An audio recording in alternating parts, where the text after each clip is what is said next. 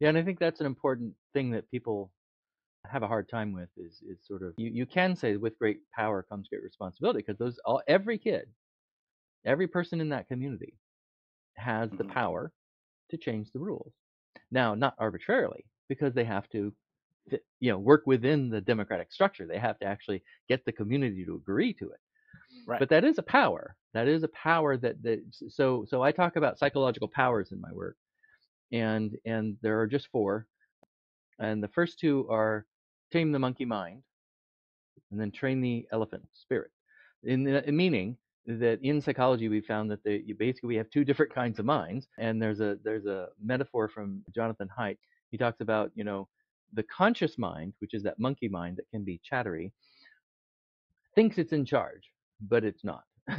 Because Hmm. it rides on the elephant. The elephant is the non-conscious mind, and if the elephant decides it's going this way, and anybody who's ever tried to change a habit understands exactly what this metaphor is about. Is the elephant's going this way, and the monkey might say, "Oh, we need to go that way," and it's like the elephant's like, "We go this way," Hmm. and that's exactly what continues to happen. Now, the monkey can also be clever, and so can influence the elephant and train the elephant into doing things differently. So those are two powers: calming the monkey mind and training the elephant are powers. But then the other two powers, which are deeply embedded in psychology, and these are even less intuitive, is the one is change the situation you're in, and the fourth is choose a different situation to be in. So these are what I call the situational powers. And they actually, psychology has shown, are far more powerful than anything to do with the monkey and the elephant.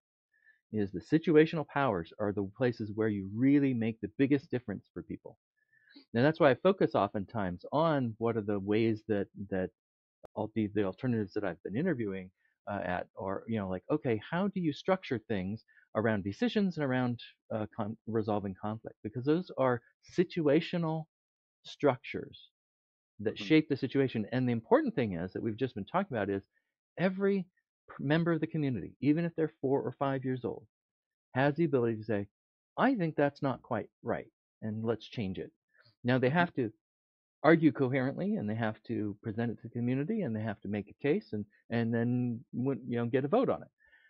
So it's not just an arbitrary whim of any random child. It's the that's one source for the potential for it. Like they could come up with something that's actually absolutely brilliant, and yes, we'll do that. Yeah. But it's in check by the community as a whole. And so, but that power is there. To say, oh, okay, I can change by definition the way that democratic schools more generally and a lot of these alternatives work is by definition.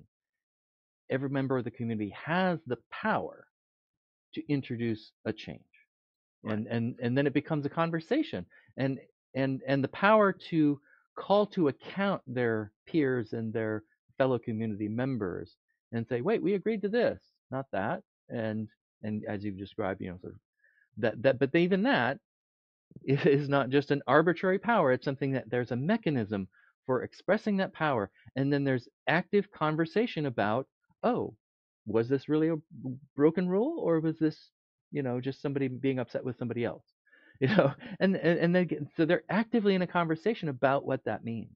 So it's really Yeah. interesting. And then also having the support structures to make that voice heard.